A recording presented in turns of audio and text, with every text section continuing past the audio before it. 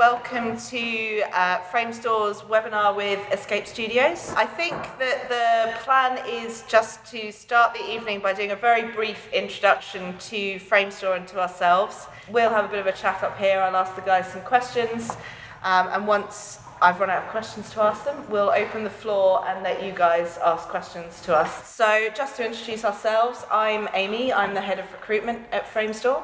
So if you want a job at Framestore, you've got to come through me. And then with me today, I've got two of our heads of department. We've chosen two of the departments that perhaps people are less familiar with or get less talked about, because we thought it was a good opportunity to show the range of different careers that are available in this industry. So you've got Freddie here next to me. Freddie is the head of our environments team, and then you've got Carl on the end, and Carl is the head of our creature effects team. So Framestore has been around for about 30 years now. We started out doing largely music videos and commercials. In fact, one of our first music videos was Aha's Take On Me video, for anyone who's familiar with that. And in the early 90s, we got into film and TV visual effects work, largely with the advent of the Harry Potter films. That's what really caused a boom in visual effects in Soho in general. And since then, we've grown to a company now of just over 1,200 people. We have our original office in London, where we still do both film and commercials work, but we also have offices in LA, New York, and Montreal. As well as the visual effects work that we're known for, we actually consider ourselves now more of a creative studio. We produce digital content across every platform. So that could be a cinema screen, but it could be an installation, it could be a VR headset, it could be a mobile screen, it could be any number of screens, and we produce content for them all. Largely tonight we're here to talk about film, just because it is still the largest part of our business. We probably have, of the 1,200 people, about 800 of those are in film. And Freddie and Carl are both from the film department. I thought I'd start by asking you both what you studied at school/university, whatever it was you did, and how that either prepared you or didn't in any way prepare you for the jobs that you do now. So, Carl, do you want to start? Yeah, sure. Mine didn't in any way prepare me. I actually started as an archaeologist, so my initial degree was in archaeology. I worked in field archaeology for a while. I then took a master's in archaeology up in York, and I then worked in archaeology and sort of building conservation for about 5 or 6 years. So had no plans at that stage for this sort of thing as a career. And in fact, back then it kind of didn't exist. You know, when I was at university, a very long time ago, you know, these sort of courses just didn't exist. Yeah. I'd always loved movies.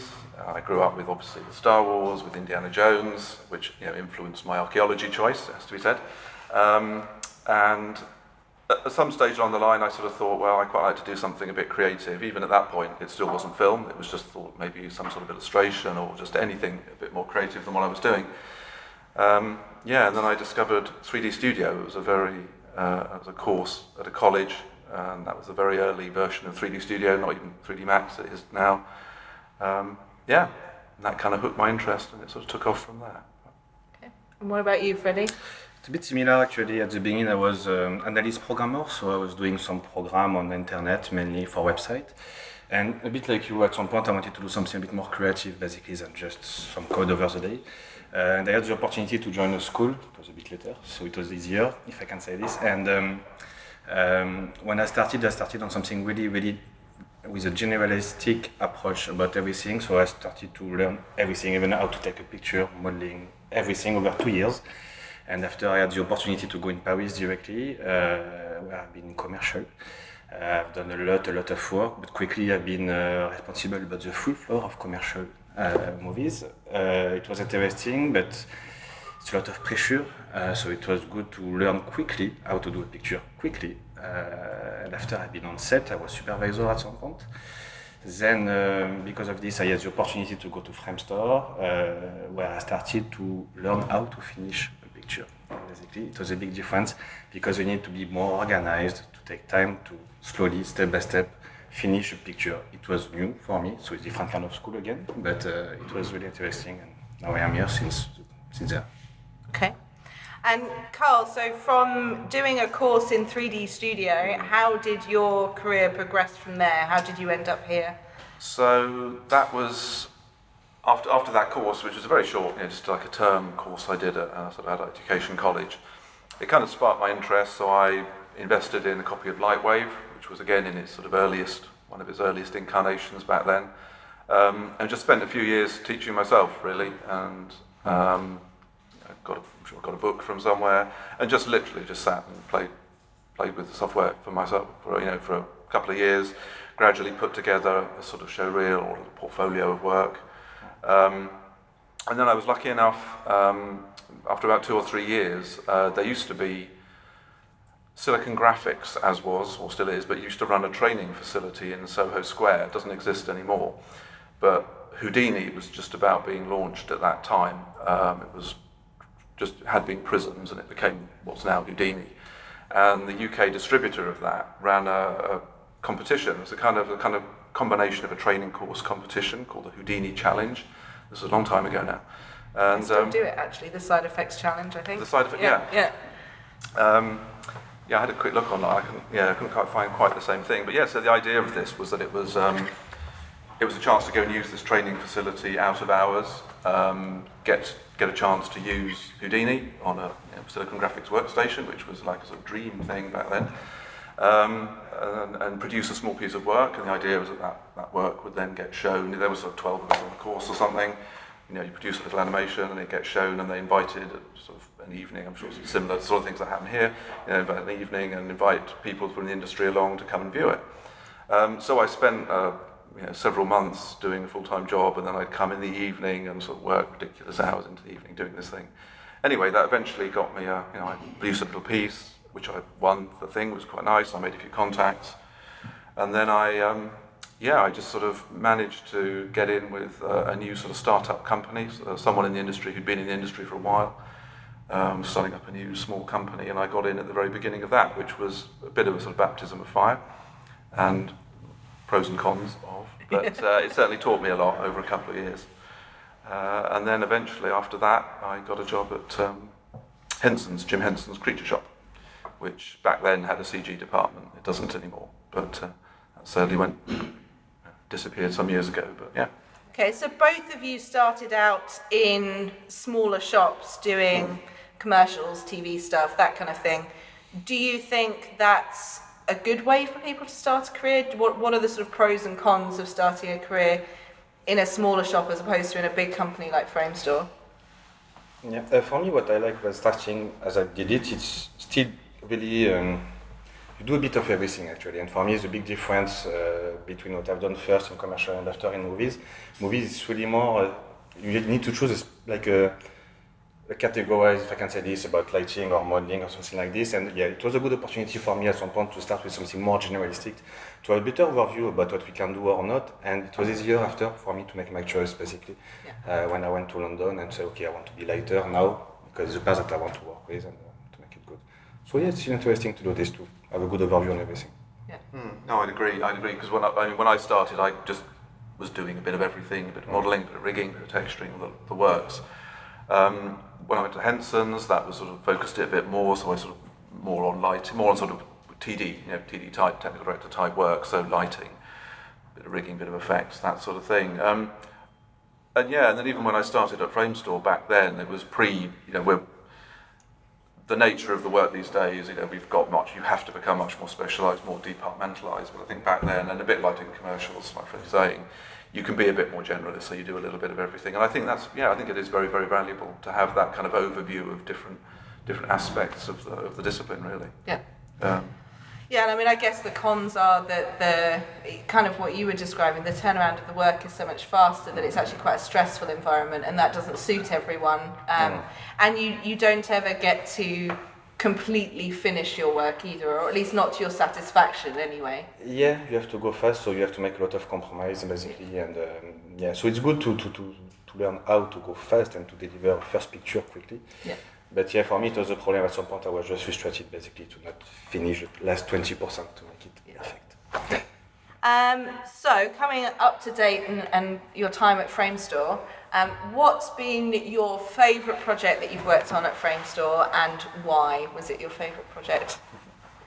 Who wants to go first? Yeah, go on, Carl. Yeah, okay. Actually, quite a small, relatively small project. Well, can I do my two? Mm-hmm. Yeah, all right. Okay. I put two on the thing. I know it's cheap. He's worked for Framestore for a long time, so I figured two's okay. That's my excuse. Yeah. Okay. So one of them was Golden Compass, and that was purely because I'd read the books some years before, absolutely loved them, and then when I heard there was going to be a film, I was obviously super excited, and then when I knew we were getting it, it was super excited. And then you found out how hard the work was, and you weren't super excited. Yeah, be careful what you wish for. Yeah. So that was really exciting to get to work on. And yeah, it was, as Amy is alluding to there, it was tough. It was actually a really hard show. But that was sort of tempered by the fact that it was very exciting to be working on something that you kind of have a personal investment in, there's a story you love or whatever. And it was a bit similar with Harry Potter's as well, but for me it was particularly Golden Compass. And then also, we won our first Oscar for it. And that didn't hurt that we won the Oscar for it as well at the end. That kind of helped, make all the pain, all the hard work worthwhile. And it was also a project where, just personally I felt I contributed quite a lot, sort of creatively and on various levels too. So it was a very satisfying project from that viewpoint. And then the other one was a much smaller project, which was Warhorse. And again, a lovely book. It was something I'd read, I'd loved, and let's be honest, it was Spielberg. So that's fairly clear-cut one. And in the grand scheme of things, compared with a lot of other movies we've done, it was a much smaller job. But the nature of the work, just trying to get Joey the horse, who just in a few key shots was fully CG, and it was the nature of that kind of work. It could never, there was no way you could get away with him looking even faintly CG. It had to just sit seamlessly into it, as all our work does. But some things are more obviously, a giant talking tree or a raccoon is obviously CG, but this had to be so sort of seamlessly integrated. And there's just a lovely shot that was just fantastic to be part of working on, and it was not just I don't mean from my role, but just seeing how all the departments came together to produce one shot, which is just a seamless blend of switching between live action and CG and live action, and there's kind of classic sort of smoke and mirrors, sleight of hand, when you switch between, and beautiful animation, and just everything coming together. That was really good. That was and really satisfying, and for a really good client as well. Let's face it. So that was fun. And what about you, Freddie? But me, if I have to choose only one, clearly it's going to be Gravity. Of course, I can say this. I spent 2 years and a half on this project, so I'm not going to lie. A few mornings it was a bit difficult to go to work. But for me, it was an amazing experience because first, we started the show a bit differently than usually. When I say this, it's about the fact that we done the pre-light of the full movie first, and this was pretty new, and it was long as well, I'm not going to lie again, and it was really interesting because I've been in contact directly with the DOP, because his job basically was to prepare the set and everything for later, so it was a different kind of approach, if I can say this, but it was really interesting about this. And Framestore has been amazing, if I can say this, because they gave us the opportunity to go on set after, to see what we've done, the hard work that we spent a lot of time to do. We have been on the set to see what was the LED cage and everything, to see what they're doing. So I had the opportunity to meet George Clooney. To see George Clooney far away. We didn't talk, of course, because he was a bit shy and embraced by my work. So of course, obviously, yeah, of course, or maybe the opposite, something like this. I seen, of course, again Sandra Bullock, and I saw the director as well. It was interesting to see things a bit on the other side of the computer, if I can say this, and to see how it works clearly on set. And it's interesting to see what is the impact about our job, basically, and what we can do. And after, to finish the movie the rest of the time, and it was a big challenge because we had to know if we are even able to do it at the beginning. Over 2 years and a half, it's difficult to make a clear plan about what you want to do, but it was really great. And of course, at the end, when you get the Oscar, you're really proud of it. So it's really great. Okay. So moving on to your department specifically now. So can you describe a bit for each of your departments, and maybe we'll start with you this time, Freddie, just switch it up a bit. Can you describe what the balance is in your department between artistic skills and technical skills? Like what's the sort of balance that you look for in people, and how does that play out in your department? It is a good question because for us it's clearly a good compromise between everything. The challenge in environment is to be able to do anything.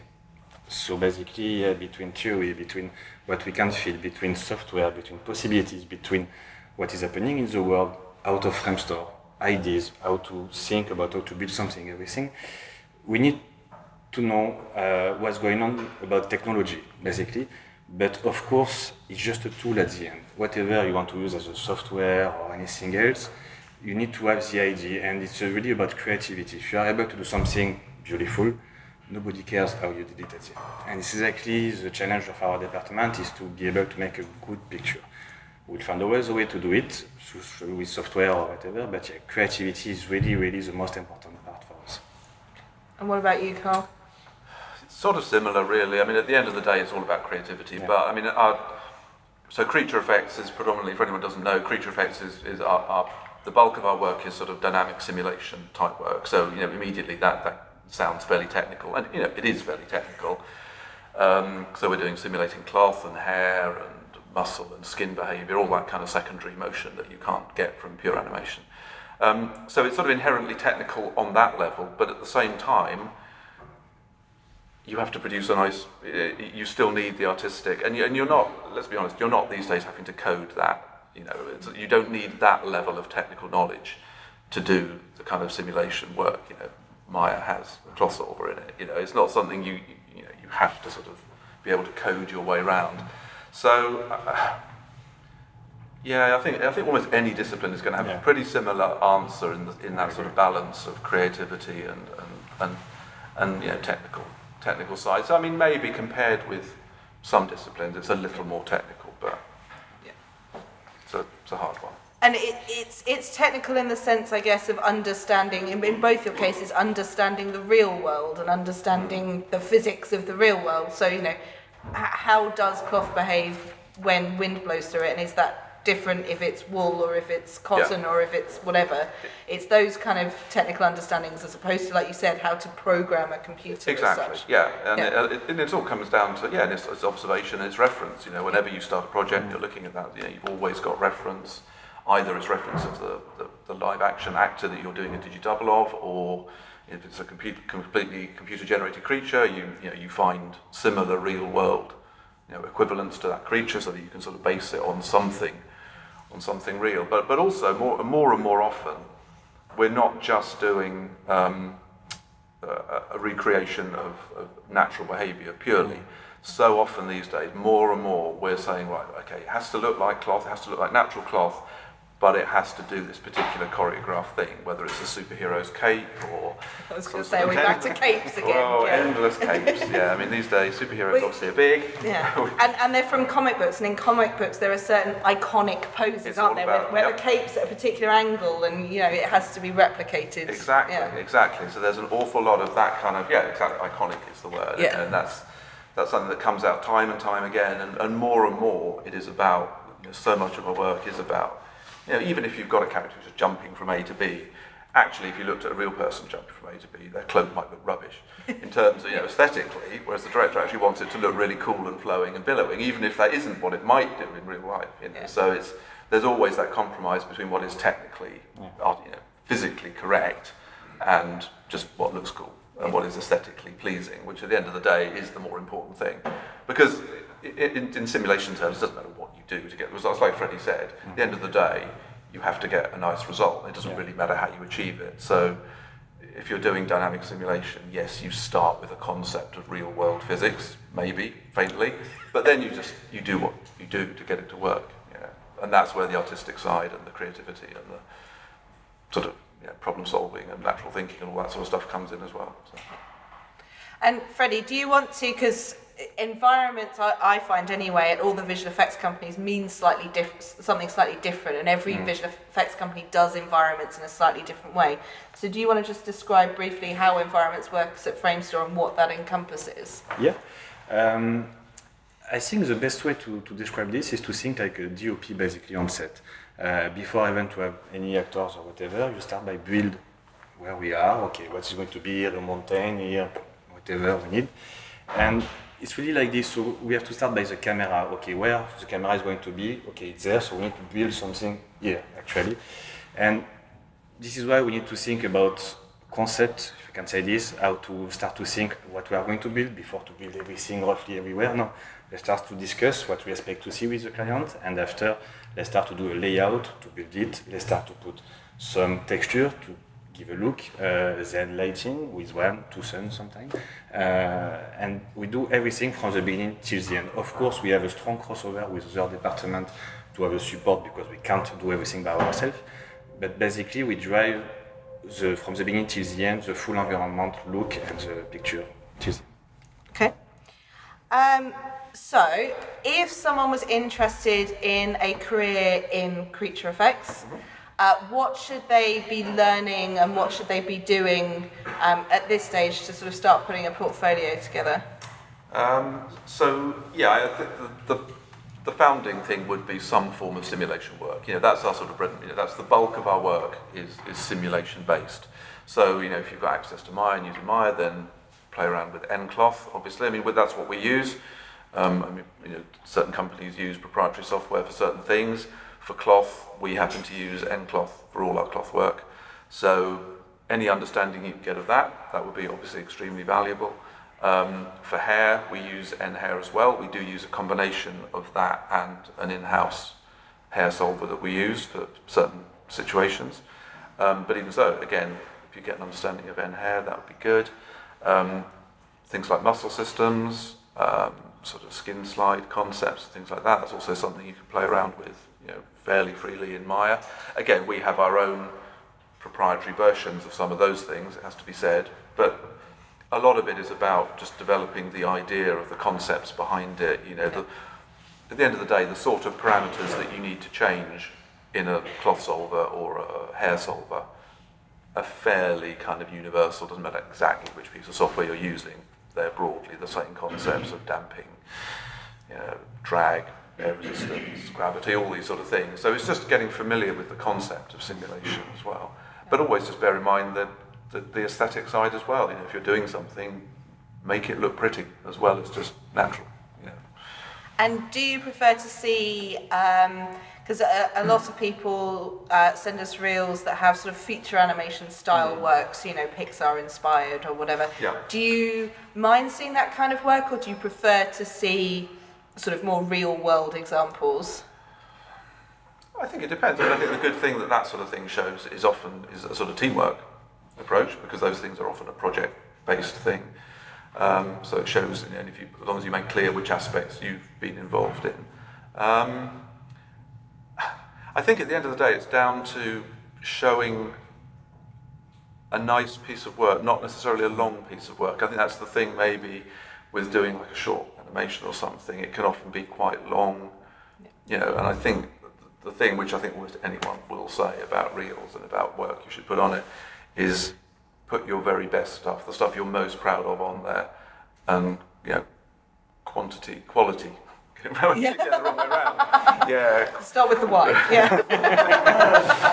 Yeah. Quality is always better than quantity. So if you've got a really fantastic short little animation and everything's great, otherwise show little clips of it. Yeah. I think in the real world, people who are looking at reels, it's just worth bearing in mind everyone is busy, everyone is seeing an awful lot of reels, and I think it's that old adage about just you need to catch first impressions and all that sort of thing. So focus on what you want to show and just show something nice of that. And you, Freddie, if someone was interested in getting into environments, what should they be doing? What should they be learning?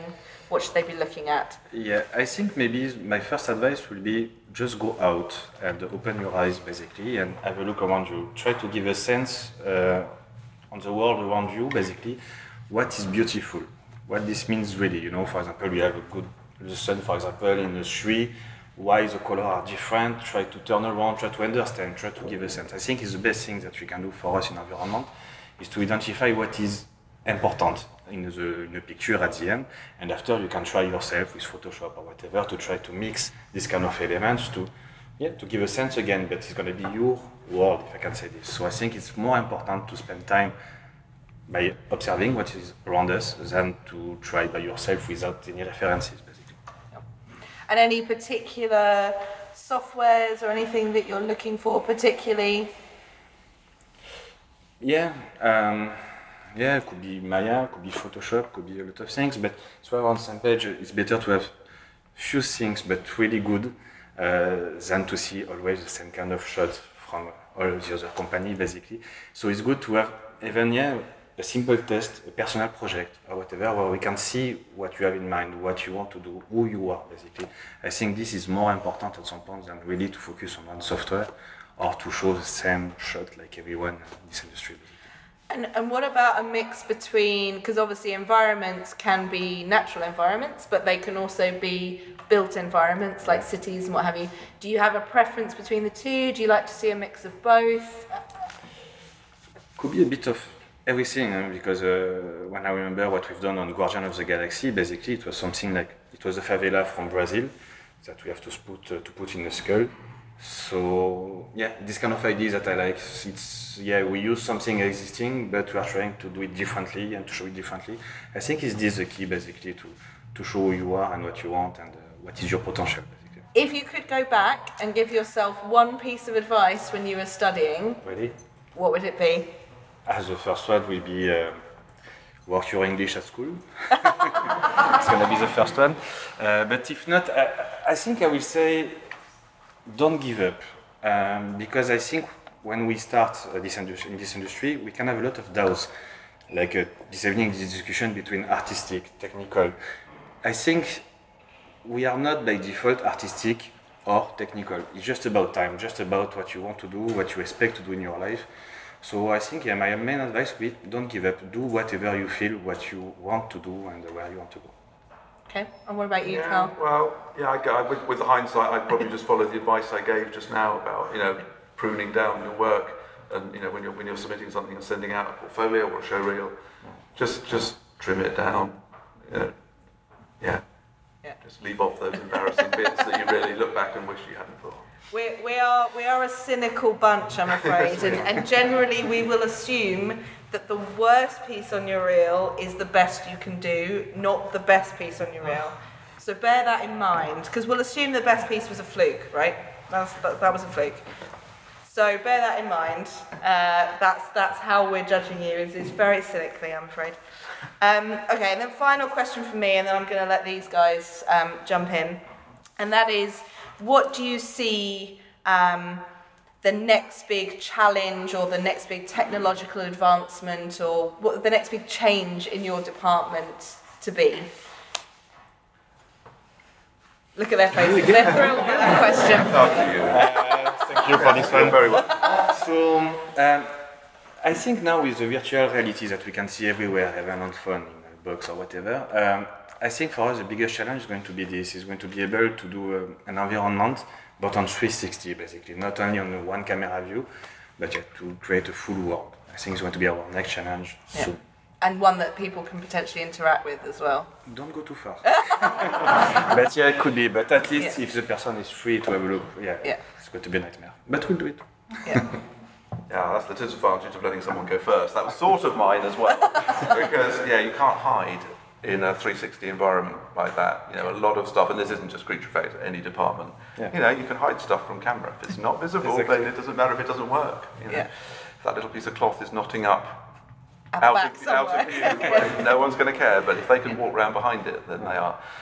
But to give something original then, I think it's just coming up with smarter ways to just turn stuff around quicker, because as anyone in the industry will say, the deadlines are getting tighter and tighter. There's expectations are rising all the time, deadlines are getting tighter and tighter, and I think it's just finding smart ways to be able to sort of think on your feet and turn around changes and updates and things quicker, because that's kind of what it's all about at the end of the day. Efficiency is the buzzword of the day.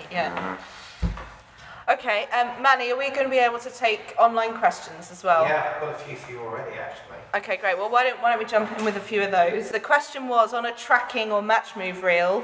Obviously, you've got plates, you've got tracking markers, and you've also got the track itself, a final shot. but should the person include geometry on their tracking reel as well? And the answer to that question is yes, absolutely. It's really good to see someone's placement and someone's geometry.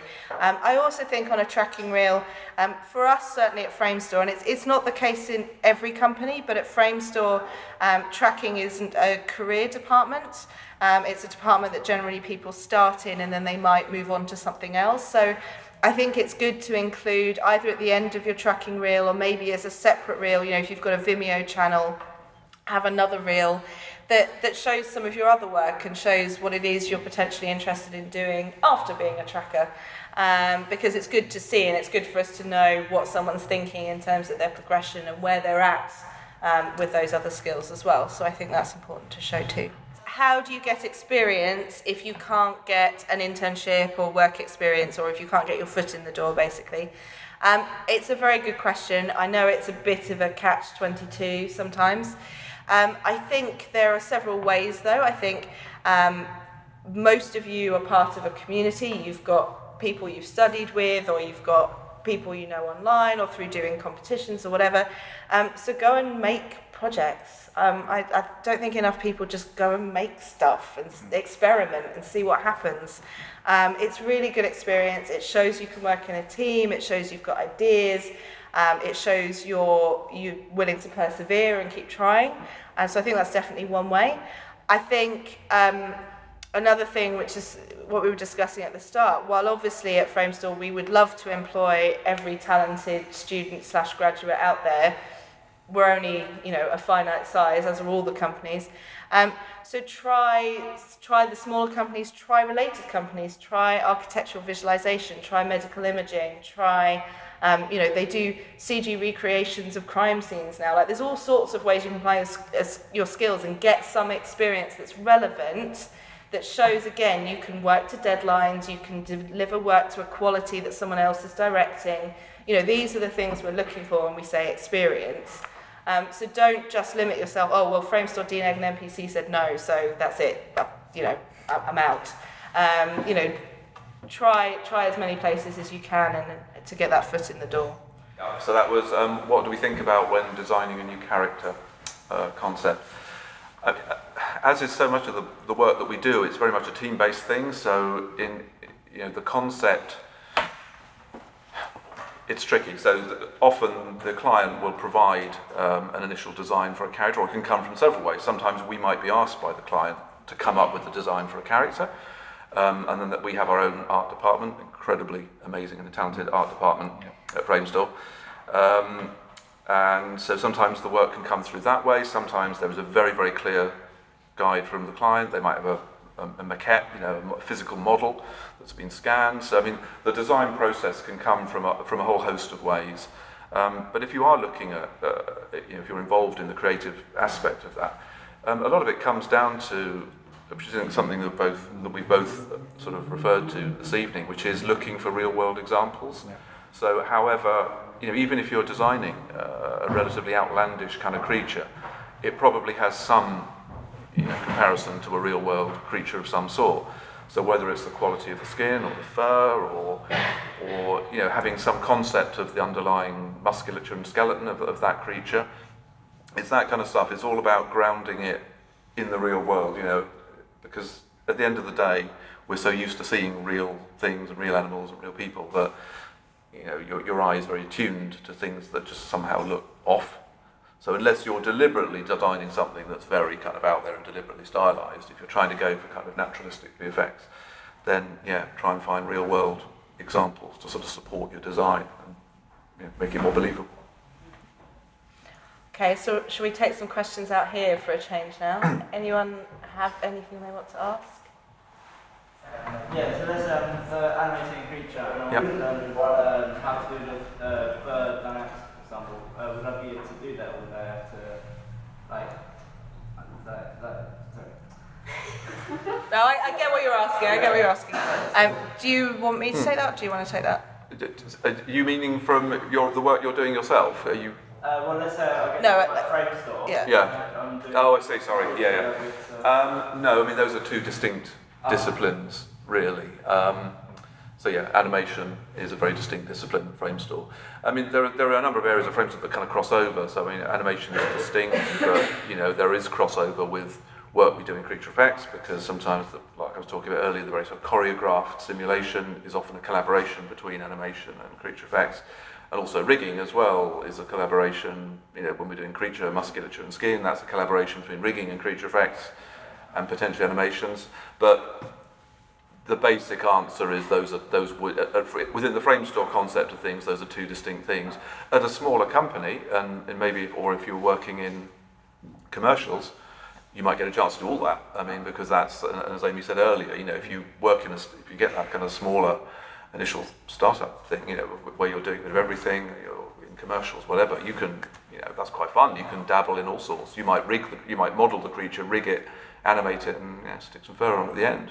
Potentially, you know, but that's, again, it's sort of like scale. The bigger the company, the bigger the projects that you work on, the less likely you would be able to do those two things that you mentioned.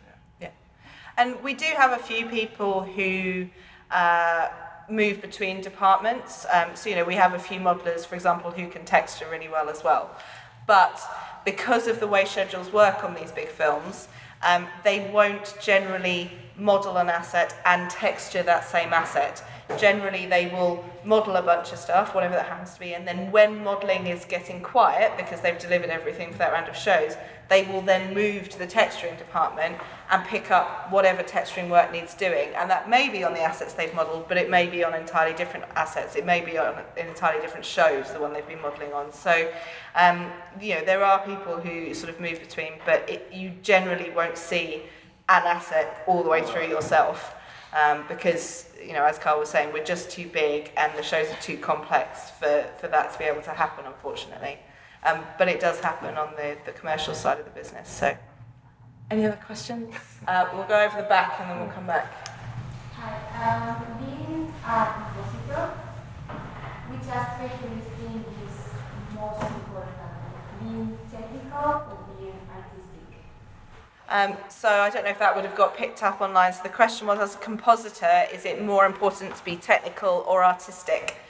Actually, interestingly with compositing, it really varies from compositor to compositor. I would say probably if you spoke to our head of compositing, he would say it was very much more an artistic pursuit.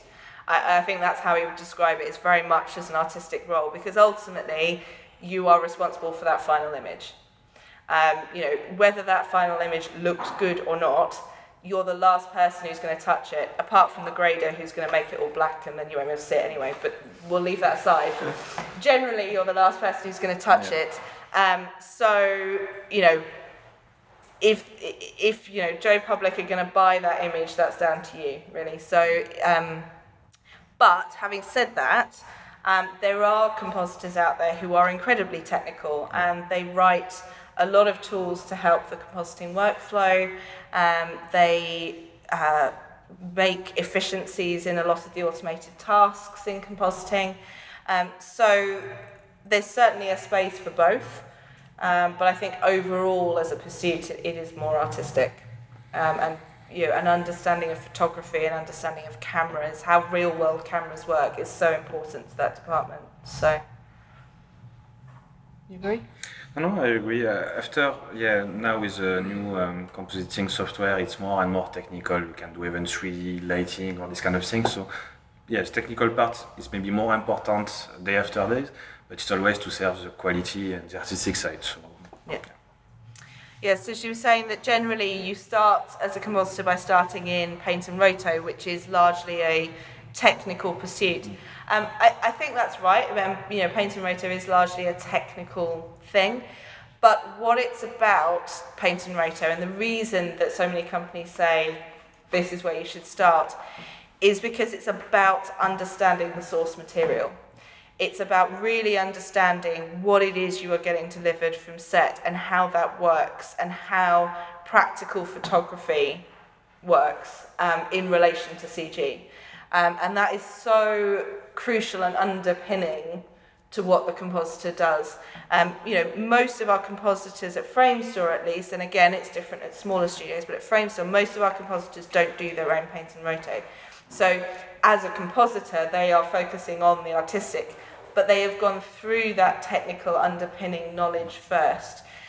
So they've given themselves that foundation to then pursue the real sort of creative side of the role. So that's why we feel it's important that they really understand that material that's coming in from set. Are there any sort of collaboration between just the effects department and the creative effects department, and what they consist in? There can be, yes. I mean, that's a very project-dependent question, I think. So, I mean, yes, I mean, broadly speaking, effects and creature effects technically are often using, could be using similar software. We're using solvers within Maya. So, yes, in a sense, it's very similar territory. In practice, possibly less than you might think, I would say. I mean, so to anyone who's not sure, classic effects work, taken in a broad sort of overall term, is going to be your explosions, fluids, fire, dust, smoke, dust, any of that kind of big effectsy stuff. Well, that was very specific. It was, well thank you. Andy will be pleased. It's a very technical term. Head of effects will thank me for that. Whereas our stuff, it's more creature. So it's creature and character based. Yes, it's great, isn't it? Thank you. Thanks for your encouraging laughter. Sorry. I can't think there were, thanks, digging a hole. What about things? What about things like, for example, a vehicle, let's say a car bonnet, that something gets dropped onto and it deforms? Yep. Quite often that's done with a cloth solve, right? It can be. Where would that fall? That would that sort of probably fall with us, but then it gets into complex territory. It could go through modelling. We could run. There have been cases where, for example, modelling might pick up a bit of simulation software, or we might do a bit of simulation to do. For the example you give, I think that was used on Gravity for like buckled surfaces. You could run a cloth sim with a high rigidity cloth to give a kind of metal or whatever buckled effect, and that could get given to rigging, given to modelling, animation. It could be effects. I'm just trying to think in practical terms.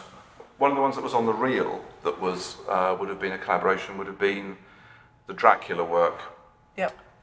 Where there was a lot of sort of fragmenting. I don't know if you recall the sequences or if you've seen the film, the Dracula Untold. Whatever it. Yeah. Whatever. Sorry, whatever it got called in the end. It went through so many name changes. Yeah, it did. But that was a very sort of interesting mixture of classic effects type work, which is particles and explosive elements and things flying off, and sort of more classic character, creature kind of cloth work. And that went through. That went through a kind of hybrid pipeline. Also on that reel, if anyone saw 47 Ronin, the work with the Tengu monks, who were these kind of yellow-robed characters, and they were kind of moving in this kind of sort of bullet time kind of concept. That work went through a quite involved creature effects and effects process, because there was all sorts of stuff to do with sort of retiming, creating cloth volumes, passing those cloth volumes to effects to create kind of elements driven off the cloth and then passing it back. So, I mean, yes, there can be, but it's not, I wouldn't say it's our day-to-day work, we're not working closely, but on certain projects, then we kind of intermesh really quite closely. So. There is another studio that I won't name because I'm not here to do their marketing for them. But there is another studio where actually they don't have effects and creature effects. Yeah. They have rigid body effects and soft body effects. And that's how they split it up. So, and literally that's how they make the division. So, there are other companies that do it a different way to us. But that's just how we decide to split it up. So. Regarding R&D, as you know, there is a close relationship between programming and R&D. And I want to know, what do you suggest me to learn computer programming, C++, Python? Which language do you suggest me to learn? Okay, so we actually have a number of software departments at Framestore, and they each, so the question for people online was, if someone was interested in R&D, what kind of programming language should they learn? So we have a number of software departments, so I just want to make sure, I'm going to run through them briefly just to make sure you do mean R&D, because again, it's one of those things that means something different at every studio. So at Framestore, R&D are the ones who basically build our proprietary softwares. So the things, and our big proprietary tools. So the things that Carl was describing. So our proprietary muscle system, our proprietary water simulation software, those sorts of things. That's what R&D look after. And largely they're writing in C++. We then have our pipeline team.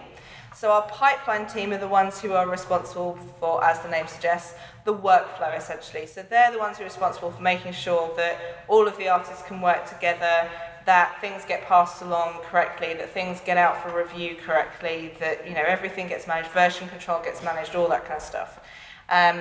So they're largely writing in Python.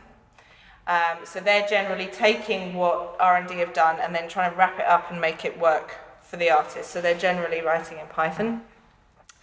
We've then got our production tools team. So they write tools, as it suggests, for the production team. So to make sure that the production team can get from the pipeline what's happening with everything, where everything's at, what artist has done what, when, who's supposed to be doing what, when. So production tools write tools for them. They're also largely writing in Python, but they also do a lot of user interface stuff. So, and actually both pipeline and production tools will do some database work as well with Postgres and that kind of thing. So, and some SQL. And then we have other sort of software people dotted around. So we have what we call our assistant technical directors. So they are a small department that report directly to our head of CG, and they are basically the people who problem solve on shows. So obviously we have a lot of people who are very artistic and not technical at all, and when something goes wrong, quite often they don't know how to fix it. If it's something that's gone wrong with their render or with the software or with something that's been passed to them or whatever. So the ATDs are there to help them problem solve that stuff and try and fix it. They're also there to help write show-specific tools. So if there's something that comes up on a particular show that's never going to be needed again, it's not something that's going to come up on show after show after show, it just needs a quick fix to get it out for that show. The ATDs might help write that. Sometimes it may turn out that tool has other applications that are useful to other shows, in which case it will be passed to pipeline and they will try and clean that up and make it something that can be rolled into the core infrastructure. So it does depend. But the ATDs are largely writing in Python as well. And then we have various people out on the floor in the departments who are technical themselves and they enjoy writing little bits of code that help them with things or help their colleagues with things. And again, that's largely in Python. So most people are writing in Python. The only department really that's different is core R&D, and they're writing in C++. Is that a good answer? No, it's perfect. Okay. I'm impressed. No, it's really good. He was giving me a weird look. I was like, did I say something wrong? No, it's Okay, yes, you've been waiting patiently. So I imagine the answer to my question can vary from like the company to the project, but basically I feel like the visual effects industry has a pretty bad reputation for the hours, so like working hours. So like, especially being a student, you get told like, oh yeah, you won't have time for anything else, this is going to be your life, don't get into relationships or anything. it's pretty true. Would you say that is true in reality, like when you work in a company? I have to go, so it's yes, again, if we start in... Wait, don't say yes. No. When I say yes, it's because we started with this topic actually this evening. Sorry. Basically, your life is going to be only at work if you work in the VFX. So I understand this point of view, and I think it could be the case, if you are in commercial, mainly, because you are always to deliver quickly. After, of course, the goal is not to do this at all, and I think we are clearly better than a few years ago about this, and mainly now in movie, we are really able to handle this correctly and to make it good. Of course, if you spend your day on Facebook, yeah, maybe you will have to stay a bit later on the evening. But usually we are trying to give tasks that you can do over the day, so it's not the goal at all. Of course, maybe at the end when we need to push a bit to deliver, this can happen, but it should be really a few times, not more. In our Montreal office, they have to fill out, and Montreal only does film work. They have to fill out timesheets because it's the law there. So we know what hours are being worked in our Montreal office in a way we don't so much in our London office because it's not a culture here to do timesheets. And in Montreal last year, and bearing in mind there's 300 of them there now, the average amount of overtime worked was 32 hours in a year. Yeah, it's not very much. And okay, that's an average, so some people work more than that and some people didn't work any at all. But it wasn't a huge amount. So, you know, we do, as Freddie said, we do try to manage it. There are shows that turn into a nightmare, and largely that's out of our control. But yeah, generally it's not anywhere like it used to be at all. It's managed a lot better. And yeah, we do encourage people to have a life. You know, that's your question. That is important to people. We understand that. Let's have a life. That's good.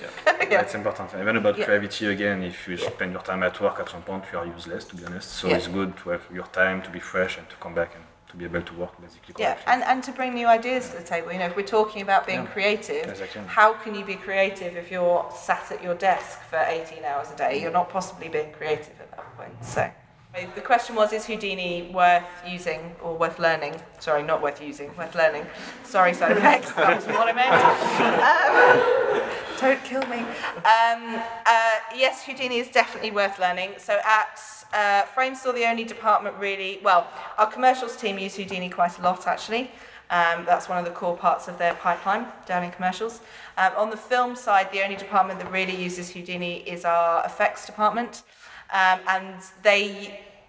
But they don't use a huge amount of it actually at Framestore. They largely use Maya and our proprietary tools that are built within Maya.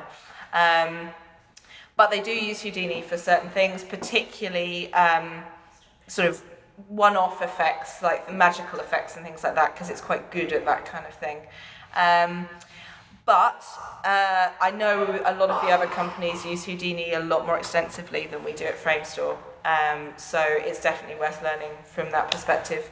And, you know, as these guys have both said, ultimately softwares are tools, and really it doesn't matter what you've learned because a lot of the same principles apply. So there's that aspect as well. I would say the worst thing you can do is become a software fanatic. So, you know, to turn up in an interview and say, I only use Houdini or I only use Maya because I love it and it's the best. That's actually the worst thing you can do. Being flexible and open to learning new software is actually the best thing. Yeah. So, yeah. And actually one good thing about Houdini, I mean, we don't use it at all, but the sort of node, for those who are familiar with Houdini, the very kind of node-based procedural nature of Houdini actually teaches you, you know, gets you into a certain mindset which you can still use in, you know, we have another completely in-house proprietary system that actually is just to do with helping us automate and run certain processes. But it's interesting to see those people who know Houdini, their eyes light up when they see it. You know, it bears no relation to Houdini, but it has some of the same, you know, the same mindset and the same concept behind it. So all these things, you know, can come back and be useful in ways that you might not expect. So, yeah. So the question for those who didn't hear it was Brexit. Someone opened that can of worms. Okay, so the good news first. The good news is that so far Brexit hasn't impacted us at all, and in fact, if it has had any impact, it's had a positive impact because the pound has done this, and so all the American studios are rubbing their hands together and thinking how cheap we are to send work to. So, so in that sense, so far it's been nothing but positive. Obviously, at some point, they will address the free flow of people around the EU and what they plan to do about that. At the moment, there's no indication of what that might be, really. So we don't know any more than anyone else knows. But, you know, as an industry, we've the UK Screen Association, who is the sort of trade body for visual effects and post-production, did a little survey. 26% of the London community is from the EU, from outside the UK EU. So that's obviously quite a lot of people. We are not the only industry that's in that situation. I was watching the news this morning, and I think it was the manufacturing industry, and they were saying, yeah, over 30% of their staff are EU as well. So, you know, I think they would be very foolish to just go, right, that's it, off you all go, because I think, frankly, our economy would just collapse overnight. So I don't think that's going to happen. I don't think we're going to be packing Freddie off with his little stick with a bag on the back. So no, I don't think we're going to have a problem. We're certainly not reducing our hiring from the EU or not considering EU applicants or anything ridiculous like that. We're carrying on business as normal until we know more, to be honest with you. And, you know, all of those people like Freddie who have been here a long time, we're helping them to get their permanent residency so that if anything crazy happens, they're free to stay for as long as they want to stay and all that kind of stuff. So, you know, our EU talent is very important to us, and we have no intention of just letting it wander away at the whims of the government. So, yeah. Carl, all right. Freddie, Amy, thank you very much. Thank you very much.